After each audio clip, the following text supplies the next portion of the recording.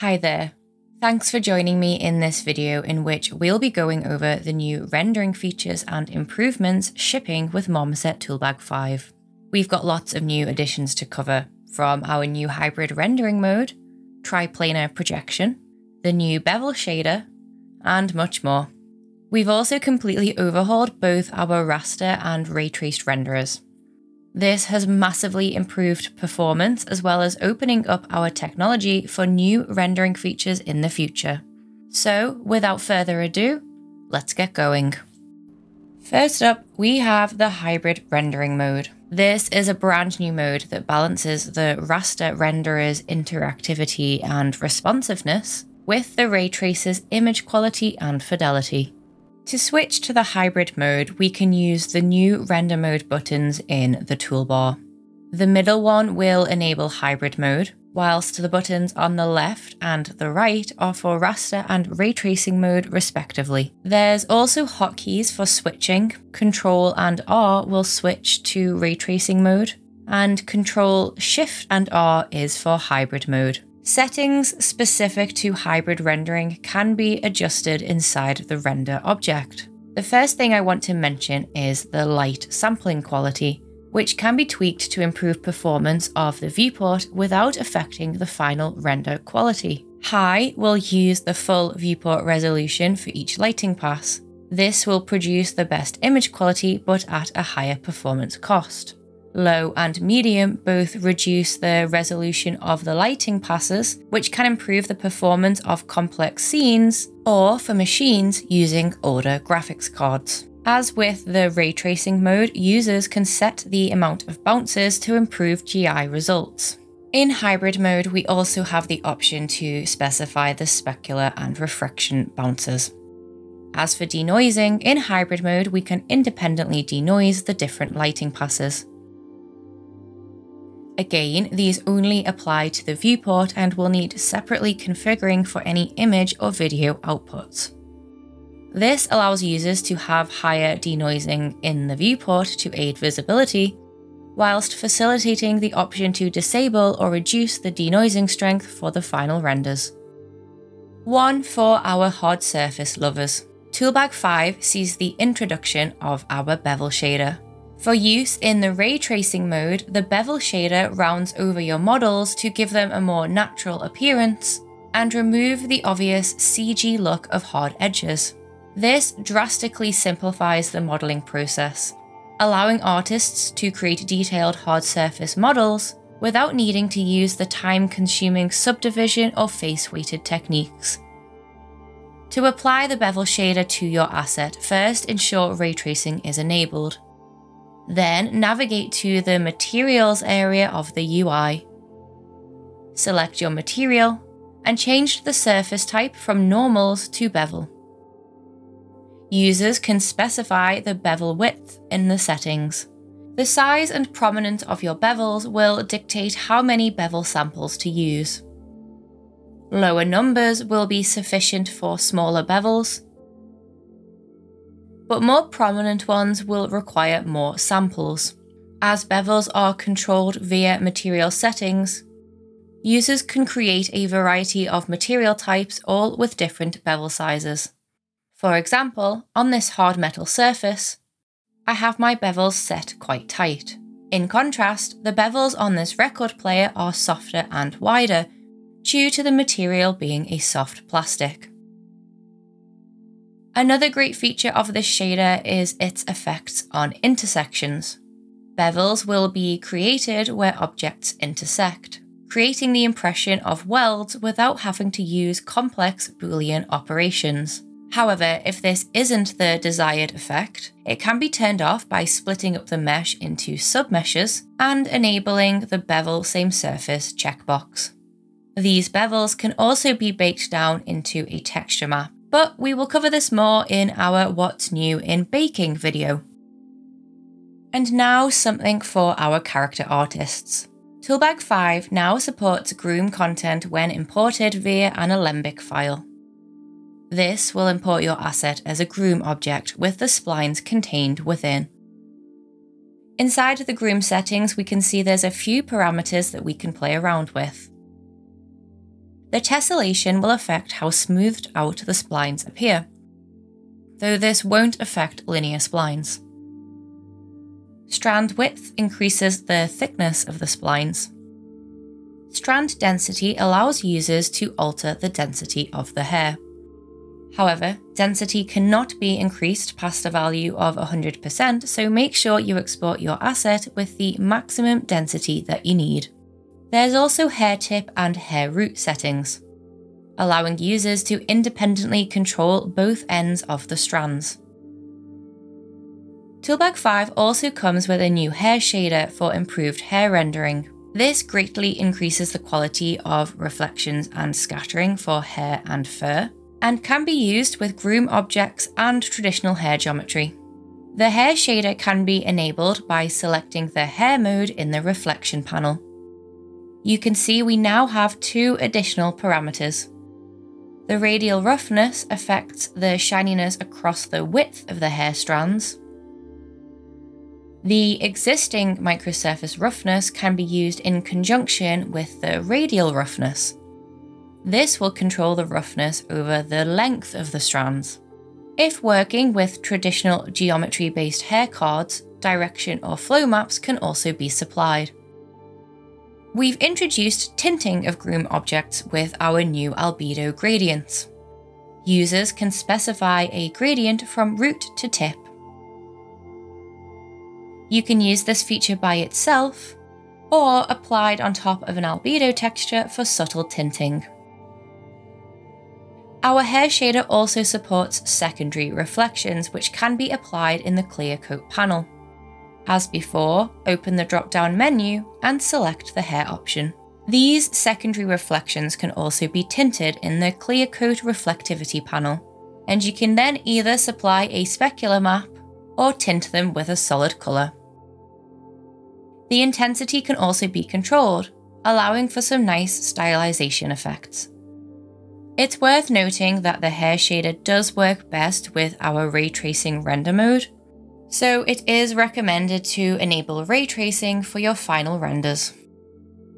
Not forgetting something new for our environment and landscape artists, Toolbag 5 is introducing the heavily requested layered materials. Layered materials allow artists to create complex surfaces from multiple layers and blends.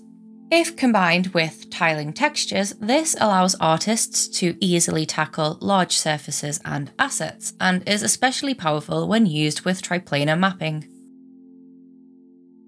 Layers can be accessed in the first panel of the material settings. Layered materials allow users to add multiple sub-materials to a base material in the editor. You can supply your own textures as normal, or library materials can also be added on to new material layers. It's always good practice to rename them as well. You can then mask or blend them in a variety of ways. The first blend method is masking. Users can supply a packed texture mask which uses the RGB and alpha channels to mask the different material layers.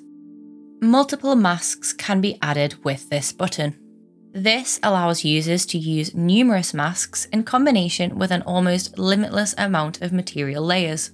Users can specify which mask each layer should use. Simply select the chosen layer and choose the mask number from the drop-down list. You can also set which channel to use, and also specify which UV set it should read from. Multiple layers, masks, and UV sets can be used to build up convincing wear and storytelling in your textures. The vertex color masking mode allows you to use the mesh's vertex colors as masks. These vertex colors can be applied in your chosen DCC and will be imported in with your meshes. Vertex colors are comprised of a red, green, blue, and alpha channel, which means artists can use up to 4 material layers on top of the base layer, each of which will be mapped to one of the vertex color channels. Height masking uses a height map to control the material masking. When creating a new material layer in this masking mode, each layer will be automatically assigned to a value range in the height map. With layered materials, the base layer controls the texture projection and shading mode for all child material layers. If we click on a sublayer, we can see that the shader options have been replaced with blend modes. Using multiply, overlay, or screen in the albedo channel can be useful for adding colour variation for things like dirt or patinas. Using overlay for normal maps allows the normal information and detail from underlying layers to show through. Each map type can be disabled individually as well. This gives artists more flexibility on how the textures in each layer interact with the layers underneath them. Building up masked layers like this is a technique especially useful for creating complex surfaces, such as terrain or buildings, where bespoke textures would be time-consuming and less performant.